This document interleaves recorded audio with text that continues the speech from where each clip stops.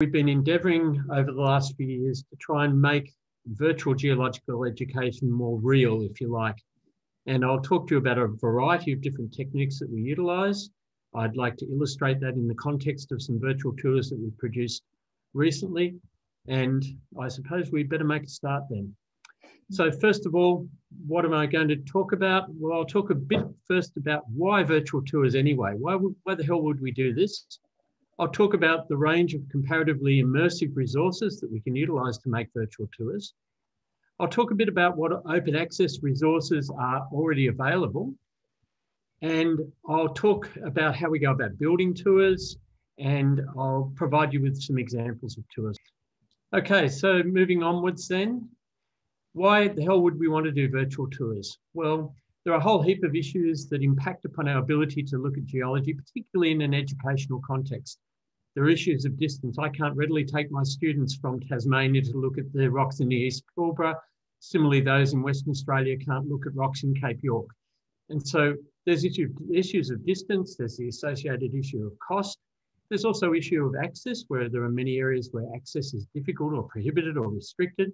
And increasingly, there are issues of OH&S. So that's why virtual tours are potentially important. What applications do they have? Well, I'm a tertiary educator, but I also get involved in secondary education, and clearly virtual tours have applications in this field. I want to stress at the outset, though, that real field trips are best. Nothing can fully replace the experience of being in the field. But the ability for us to be able to utilise virtual material provides us with greater diversity of student experiences. I believe that virtual tours also have a place in professional education, where at a given locality, we can educate new staff in the characteristics of local geology, or we could familiarise staff in a new geological environment without having to necessarily go there. And finally, of course, there's the aspect of geological outreach, geotourism, all of these sorts of things, whereby with these things, we can very effectively showcase Australia's amazing geological heritage. But I suppose in a very immediate sense, the thing that makes virtual tours so important is the thing on the left-hand side, which we all know. And during the last year, particularly those of us in tertiary education, have had to take this into account in the delivery of our geological education programs. Okay, so I've been someone who's been making virtual tours for a long time. This is an example of a virtual tour I produced way back in 2002. It's interactive, as you can see. It's just a screen grab coming up there. It's non-linear, meaning that students can explore it in any way. It's composed here, however, of primarily flat imagery. So it's useful, and we still use this tour for our first-year geology students. It's useful, but it's not really immersive or engaging for the students. And what we really need to be able to incorporate to make things immersive and engaging is we need to be able to incorporate more three-dimensional content and 360-degree content to make it more real. And that's really what I'd like to talk about. So virtual tours aren't new. You know, we've been developing them here for 20-odd years, and other people even before that. But there's been an explosion in our ability to be able to do this in an immersive way in recent times. So what virtual resources do we have available to us that we can utilise to build virtual tours? We have 360-degree images that I'll show you in a little while, and I'll talk about how we acquire those.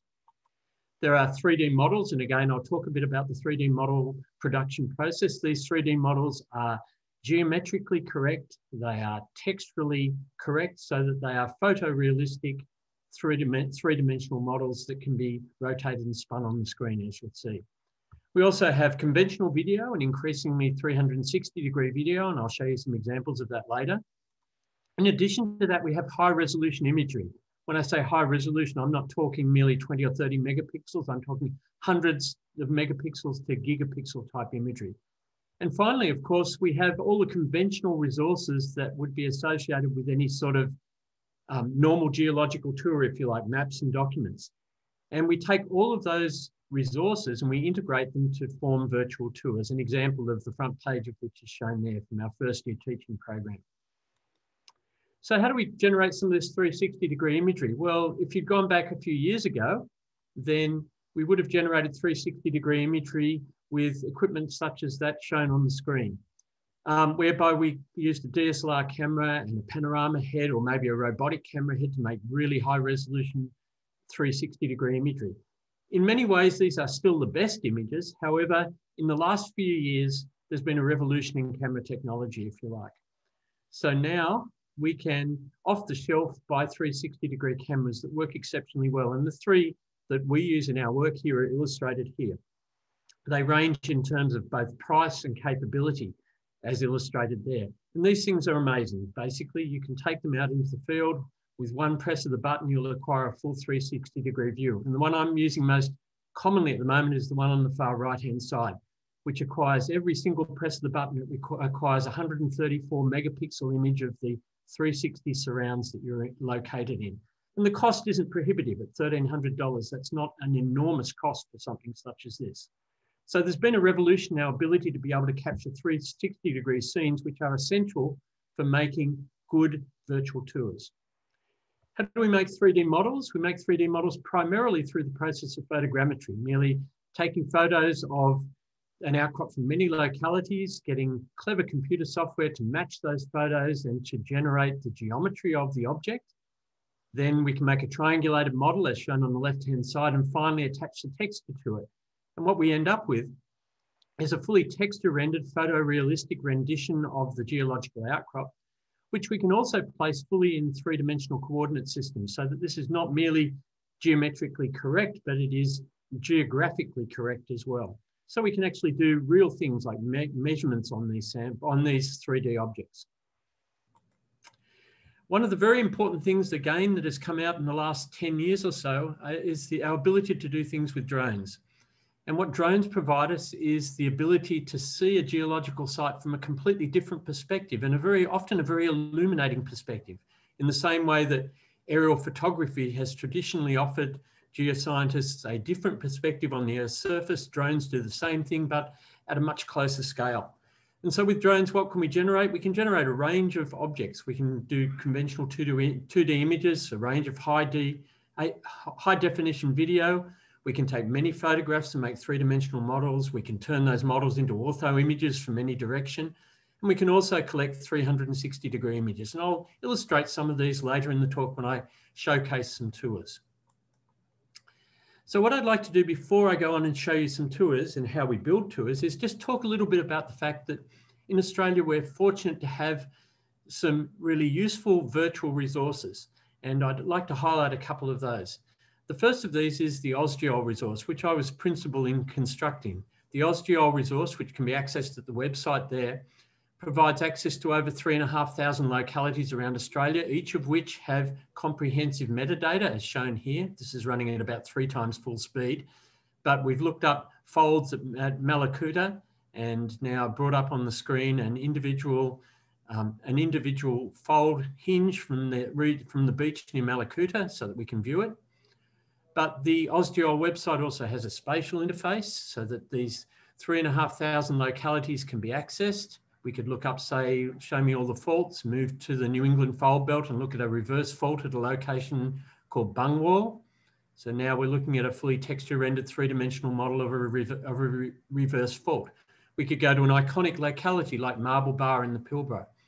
And we could then utilize that to build a virtual tour. We've got all the resources here for Marble Bar. We haven't yet turned it into a virtual tour. Here's an example of drone imagery. This is a fully texture rendered, somewhat low resolution here, but higher resolution when you see it in reality.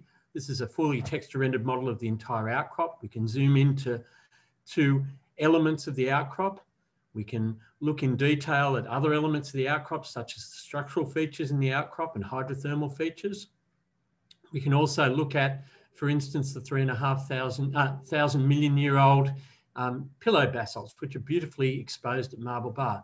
This is an example of a high-resolution image obtained on that outcrop, 350 megapixel image, whereby we can see just about things almost at the scale we can see with a hand lens. And finally, we can add to those full spherical panoramas, which give you the context for all of these other objects. So this is just an example of some of the pre-existing resources which are available to us to produce tours. And hopefully over coming years, we will take some of these resources and produce additional tours for some of these important areas. The other very useful resource is a resource called Sketchfab, which is a repository of 3D models. Now, I have a large number of 3D models, 4,500 3D models on there, but there are many other organizations, both nationally and internationally, who also have 3D models in Sketchfab repositories. So what do we have in Sketchfab? We have the ability to look at any number of geological objects, as you can see scrolling across the screen here. And here are some examples of some of ours. They range in size from big things like the entire dolphin open pit on King Island through to fantastic views of the coastal exposures on the eastern side of Maria Island, through to much smaller objects, 15 metres across, some Triassic sedimentology right near Hobart, and to even smaller objects. Here are some ripple marks in the Rocky Cape group in Western Tasmania, three-dimensional object, totally geometrically correct. We've also digitised between 1,000 and 2,000 samples from our collection, which are shown here as fully texture rendered models. And these are all available freely to people. So these are some of the resources that we utilise to put together virtual tours. So how then do we go through the process of building a virtual tour? It's actually very, very simple. And once you've managed to collect some of this information, particularly 360-degree views, such as with those cameras that I illustrated before, there are a wide range of software, some of which are virtually free or free, some of which are web-based, some of which are standalone, which enable you to very simply make tours. And the one that I use, which is called Pano2 VR, is a piece of software that enables me, it's standalone, so it enables me to build my own web applications and then deploy them to any server. Others, such as Cooler up on the top left-hand side or Matterport, require you to store the information on their web servers. So I'll just give you an idea of how we might go about producing a virtual tour in Pano2. So what I've got on the screen at the moment is a tour I'm currently working on, which is a detailed tour of the Dolphin Open Pit Mine on King Island. We're producing this for a master's course, which will happen in September. And we will have many views. There are about 75 360-degree views down in the bottom here. And we will have about 50 three-dimensional models associated with this as well, and thin sections and geochemical analyses, etc. But this is one in progress, but I'll just play the video now to show you what we have. In the tour building software down the bottom, we load up 360-degree views. As you can see, we have associated with them hotspots. We can place into the view a variety of different hotspots, videos, audio files. We can then bring in different types of objects. This is an ortho image of the Dolphin Open Pit, or we could bring in a flat image. This is the startup screen for that particular tour. And all of those things are then linked. So on the right-hand side, you can see the links that I've made, which enable you to navigate through the tour. Each of the little blue dots represents a locality, and the lines indicate places you can travel within the tour. Then we can go through and build the tour, which it's doing at the moment. And then it will fire it up into a web browser. So here we have that tour that I've just produced in the web browser, and we can now navigate through the mine. We're now on the bench going, or one of the benches going down towards the previous underground portal. Difficult light conditions when I was there, extreme contrast in light. But this gives you an idea of the process of building a virtual tour. So I don't really want to spend much more time talking about the mechanics of this, but I can talk in detail in discussions later about how we go about doing this. I'm not the only person doing this in an Australian context. The other person who's doing this the other person who's mainly doing this in a tertiary education context is Tom Raimondo at the University of South Australia. And Tom produces really well-polished tours. Mine are perhaps less polished than Tom's, but perhaps contain more content. So I'll just now cut out of here. If it lets me, I'll cut out of here. And what I'd like to do is to demonstrate now some tours. And I'm going to do this live. Always a danger when you try and do something like this live to an audience that things will blow up. Hopefully they won't. But what I'm going to first show you are some examples of tours that we produced for the Australian Earth Science Convention, which happened earlier this year in Hobart. when of course it couldn't be attended in person. And I'll also show you some examples from a draft tour that I'm still having production of the Savage River Mine. So just let me hide that panel again. And so I'll come here. First of all, we're going to look at the AESC virtual tours. So this is the homepage for the AESC virtual tours. I'm doing this live. We'll go to King Island. Let's first of all go to Cape Wickham at the northern tip of King Island. So here's the front page for the virtual tour of Cape Wickham.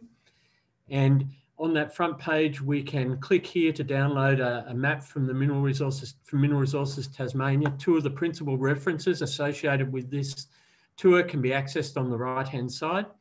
However, the main way that we might access the tour would be to open the map. So now I can zoom in on a portion of the map at Cape Wickham. I'll first of all show you what it looks like from above. So this is a full spherical panorama obtained with a drone. I really like these images because they give you context. They give you the ability to look at the locality in a way that we couldn't do if we were merely standing on the ground. So from here at drone level, I can take you down onto the ground. So now we're on the ground at Cape Wickham.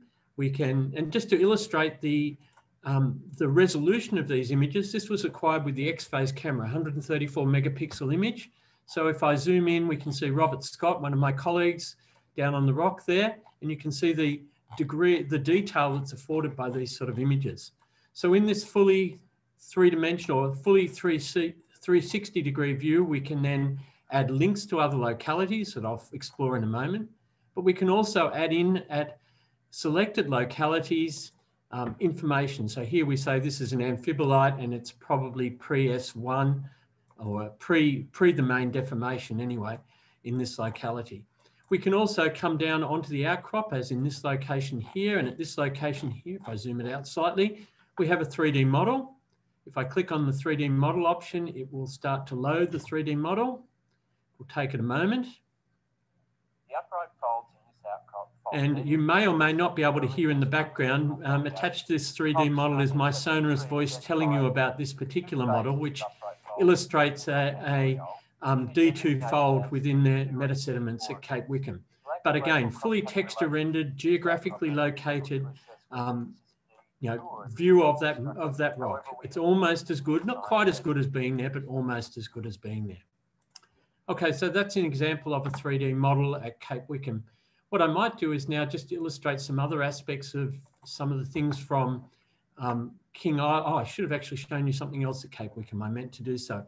There's, in addition, something called a tour guide that we've put here because there's a lot of information here. There is many localities, and finding your way around is quite difficult. So what I've created is a tour guide. If you want to go and see, for instance, an early mafic intrusion, then you can click there, bring up the 3D model and play that model. Again, it will have me talking in the background. And on this particular model, I can click there and it will tell me that that's the S0, S1 fabric, or over here that that's a microgranite dike cutting through the early mafic intrusive, or oops, if I can get this in the right orientation, or maybe we can come over here and look at pegmatite dike on the margin of the microgranite intrusion.